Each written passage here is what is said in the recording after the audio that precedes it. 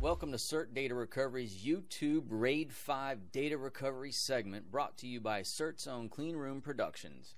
Today we're going to discuss a few points about RAID 5 failure. We're going to give you a few tips and answer the question how to rebuild a failed RAID 5 array.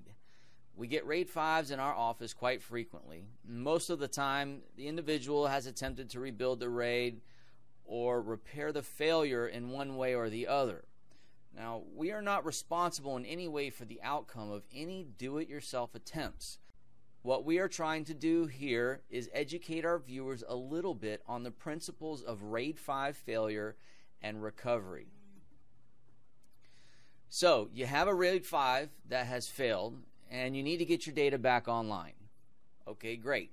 The first thing you need to do is shut down your device until you know exactly what's going on. The next thing you need to do is ask yourself a couple questions. Number one, can you afford to lose the data forever? Number two, how many drives in your array have failed?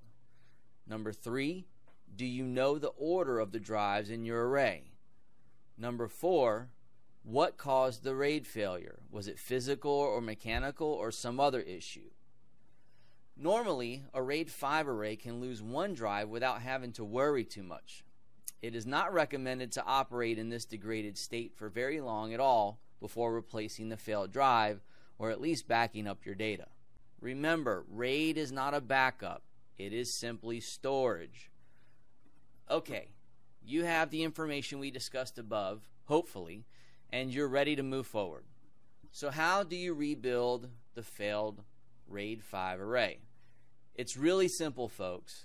If one drive has failed, you take the failed drive out and replace it with a good drive of the same capacity. The RAID should then rebuild itself, and that's the beauty of a RAID 5. Now, if you have two drives down, you're going to need to call a data recovery company with experience in recovering RAID 5s.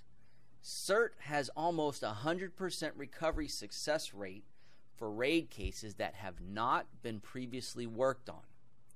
Now, here's some really good points to remember when rebuilding a single drive RAID 5 failure on your own.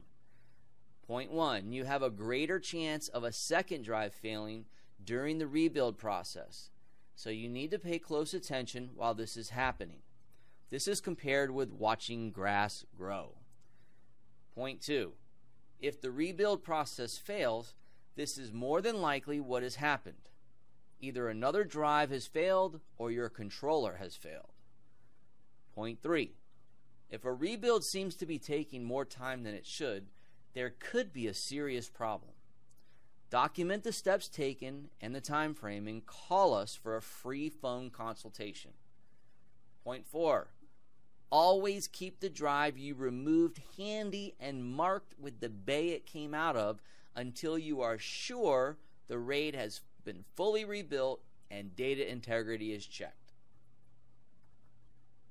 Point 5, if you do have to send your array to a data recovery company, make sure you have all the original drives and that they are accurately labeled. So basically, we have shared with you some tips and concepts of RAID 5 failure and recovery. You can always feel free to give us a call for a free phone consultation where we can answer your questions and help you get back on track. Or you can comment below and we will definitely respond there as well. Remember, CERT Data Recovery is here for you. We have the nation's most affordable and reliable RAID recovery service. Good luck to you and stay tuned for more helpful videos from Clean Room Productions and CERT Data Recovery.